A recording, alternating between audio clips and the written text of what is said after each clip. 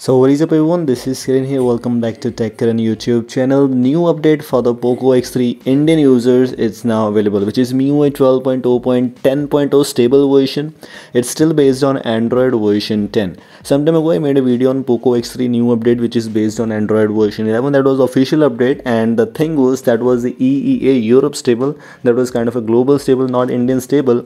But Indian users now got this latest update. According to the changelog, we have the latest security patch of April 2021, which is actually good because other devices didn't got April 2021. Most of the devices, I have the example of Redmi Note 9 Pro, and this one is based on Android version 10.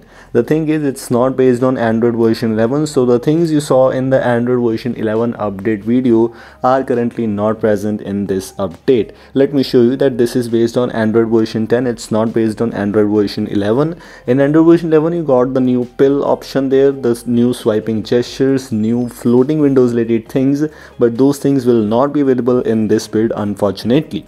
I have applied the custom icon pack here, but let me show you this kind of options. Swiping down from the right side, swiping down from the left side, doesn't even matter. You will only get the notification panel, you will not get the control center. And this was the thing which is changed in the Android version 11 global stable update. But Indian users will not get this update right now. They got this latest update with the April security patch and MIUI 12.0.10.0.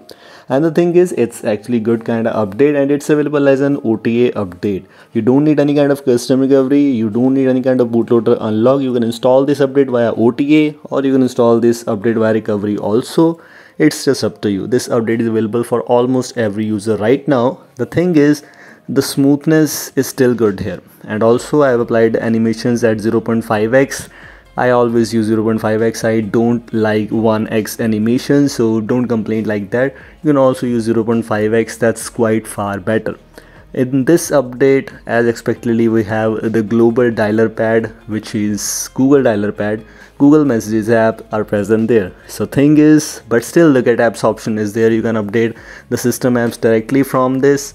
Theme store has all the customization options present. For example, the status bar related customization, lock screen related customizations, we have the boot audio, we have the icons, favorite stray, boot animation. All these options are present in the theme store, which you can customize separately if you're looking for it, and it's a kind of good thing. But the thing is, it is Indian theme, it is actually Indian theme store, global theme store, so you'll not get the import option. If you don't know how to get import option, you can get the import option basically. And how you can get that import option, I made a specific dedicated video on that topic. Make sure to check out that, and you will be able to import themes in your global ROM, in your global Indian theme, Indian update ROM. But the thing is, for that it requires root. But if you don't want to root, don't use third-party themes, of course. Let me show you this full screen display.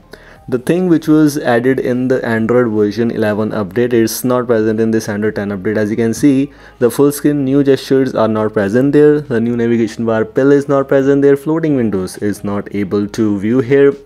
As you can see, everything is same like the previous update, only the security patch is changed.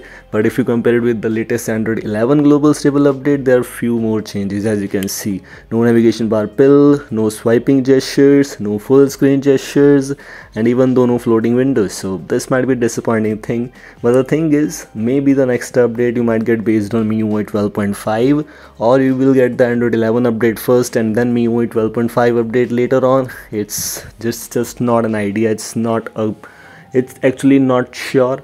This might be the thing, this might not be the thing. It's not confirmed here, honestly.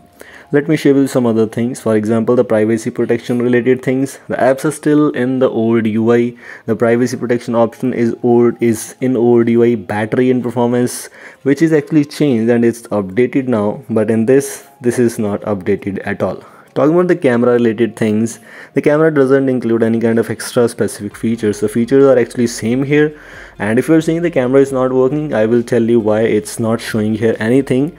In the camera settings, as you can see, watermark, etc., the features which you get in the stock MIUI are present there. No extra changes. It's official update. It's not kind of a custom ROM else like that. It's official custom official update actually. And as you can see, we have these options and 64 megapixel, etc., short video, but no new menu options are present there. Unfortunately, that was a quite good thing, and this was the reason why the camera was not able to open. Very good cover. You can buy it. Link is in the description. This is all for this video. I hope you like this. Goodbye.